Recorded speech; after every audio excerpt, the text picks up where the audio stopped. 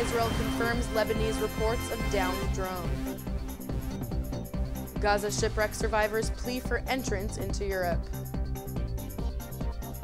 1,200-year-old Siddur penned in Hebrew is unveiled for the first time. And Prime Minister sends Rosh Hashanah greeting via WhatsApp.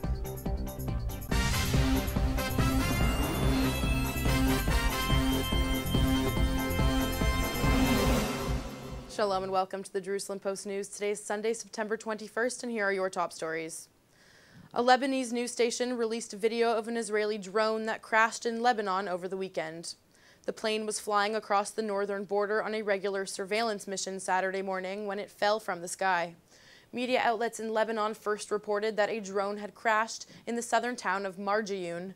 The Beirut-based Al-Manar TV station, which is associated with Hezbollah, said the army had taken hold of the downed aircraft as it broadcast images of the Israeli drone.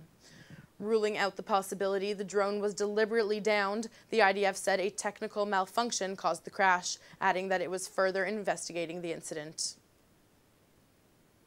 Hundreds of Gazan migrants were rescued from the sea off the Italian coast this week as the increasing flow of desperate refugees continues to try across the Mediterranean.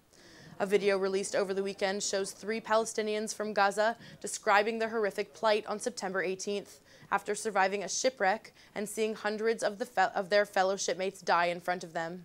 Some 500 people are believed to have drowned earlier this week after their boat was rammed by a people trafficking ship when the Palestinians refused to change ships at sea. The recent war with Israel has swollen the number of Palestinians in the Gaza Strip, joining an exodus of migrants fleeing the Middle East and Africa in search of a better life in Europe.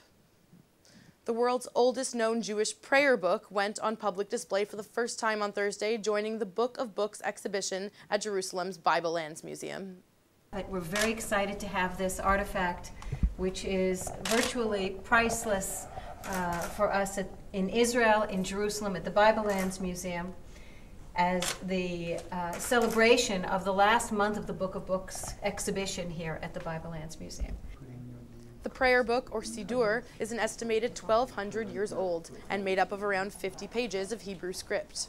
According to the museum, it is still in its original binding and originates from the Middle East, though research on it is ongoing. Prime Minister Benjamin Netanyahu tweeted New Year's greetings to soldiers and citizens as part of his 4-minute videoed Rosh Hashanah message to the country this weekend on YouTube. Sounding a bit like he is in election campaign mode, he summed up the passing year saying it was, quote, especially challenging for Israel. ישראל צומחת מסביבנו, היא חזקה יותר מכל חסרונותינו. יחד, בכוחות מאוחדים ומלוכדים, נמשיך את שרשרת הדורות שאבות אבותינו החלו.